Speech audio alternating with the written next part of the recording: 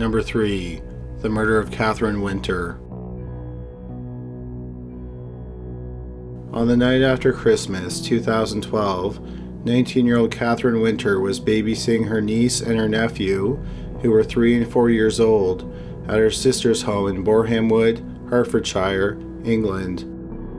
The next morning, Wynter's mother arrived at the home. Her grandchildren ran towards the door, screaming that Wynter was dead. Wynter's mother went into the kitchen, and she saw something that she will probably never forget. Her 19-year-old daughter was slumped against the fridge. She was lying in a pool of her own blood. The medical examiner determined that the 19-year-old art student had been stabbed 23 times. Several of them were defensive wounds, and 13 were considered significant. The police asked Wynter's mother if anyone wanted to hurt her daughter, and she said that she didn't think her daughter had any enemies. They then asked if her daughter had been dating anyone, and she said that she thought she was, but she was secretive about it. The police seized Wynter's laptop, and they started to look at her social networking profiles. They noticed that on Facebook, Wynter had spent a lot of time talking to a 19-year-old karate instructor named Tony Bushby and Bushby's friends, Dan Tress, Sin Darwin, Shane Poulion, and Crystal Stangard. The police went to Bushby's home, and they found some blood on his front door. They asked him about the blood, and he said that the blood came from a pair of gloves that he was wearing. He said that the gloves were given to him by Dan Tress, which was one of Wynter's Facebook friends. He said he didn't realize that there was blood on the gloves when he was wearing them. The police tried to get in contact with Dan Tress, but they were unable to. As the police searched for Dan Tress, they decided to look at Bushby's computer. First, they learned that an hour after the murder, Bushby looked up how to permanently delete a Facebook account. Next, they discovered that Dan Tress, Sin Darwin, Shane Poulion, and Crystal Stangard's Facebook profiles were all created using Bushby's ISP. It turned out that Bushby met Wynter at school months before the murder. Their relationship blossomed on Facebook over several months. One reason that Wynter developed feelings for Bushby was because how his 4 friends talked about him. Wynter had no idea that the 4 friends didn't exist.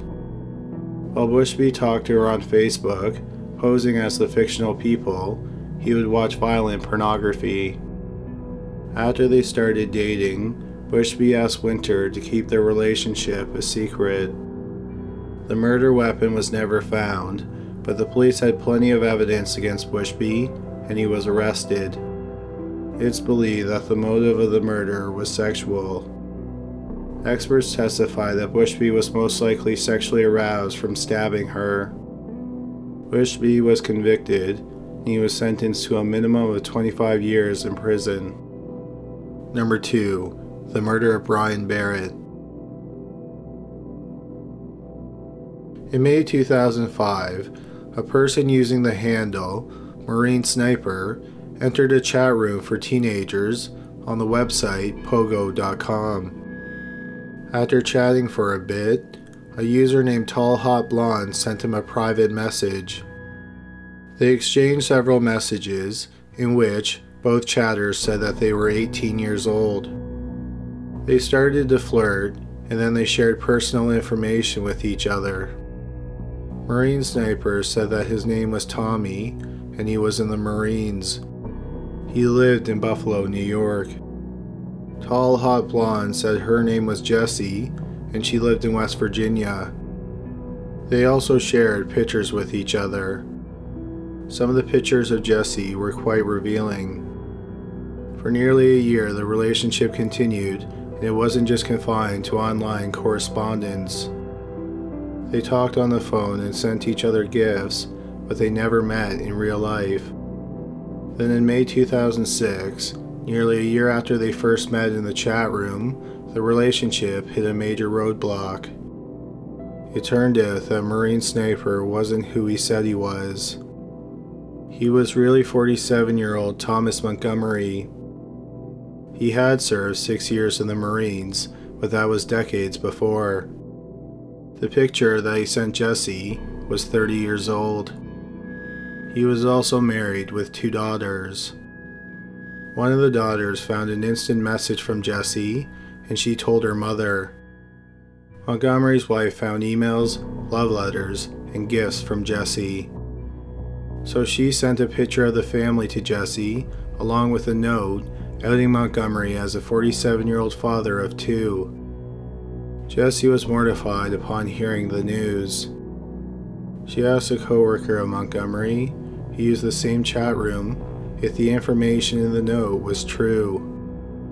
The co-worker's name was Brian Barrett, and he used the name Beefcake. Barrett confirmed that the information was true. Barrett and Jesse then started to develop their own online relationship. They also started to badmouth Montgomery online, telling everyone that he was a liar. In private messages, Jesse started to tease Montgomery. Then, for a short time, she went back to be with Montgomery, but didn't stay long. She told him that she would rather be with Barrett. In the fall of 2006, Barrett planned on meeting Jesse in real life, something Montgomery never got to do. Montgomery heard about the planned meeting, and he became enraged. What Montgomery didn't know was that Jesse had texted Barrett, and she told him that she couldn't meet. On September 15, 2006, Barrett was found shot 3 times with a Marine rifle in the parking lot where he and Montgomery worked. Other co-workers knew about the online love triangle, and they told the police about it. The police went to Montgomery's home, but he wasn't there. They thought he might be heading to Jesse's home to kill her, so police were sent to her home. It turned out that Jesse wasn't who she said she was either. She was a 45-year-old housewife named Mary Sheeler. The photographs she used for the tall, hot blonde identity were of her daughter. Montgomery was eventually tracked down and arrested. He was convicted and sentenced to 20 years in prison. The police tried to charge Sheeler with something, but she didn't break any laws, and she wasn't charged with anything. Number 1. The murders of Billie Payne and Billie Jean Hayworth. On the morning of January 31st, 2012, the police in Mountain City, Tennessee, were called to the home of 36-year-old Billie Payne and 23-year-old Billie Jean Hayworth. A neighbor walked into the home and found Payne and Hayworth shot 1 time each in the face. Payne's throat was also slit. Their 7-month-old son was in his dead mother's lap. He was covered in blood, but he was unharmed. It didn't take long before the police had suspects. The couple had been involved in an online feud that got so ugly that reports were made to the police regarding the comments made online. It soon became apparent who committed the murders, but why they were committed shocked the entire community. 7 years before the murders, in May 2005, Marvin and Barbara Potter, along with their adult daughter, Janelle, moved to Mountain City, which has a population of about 2,500 people. Janelle suffered from poor health, and her parents were strict and overprotective. Janelle had problems making friends in the new town, and she rarely left her parents' house.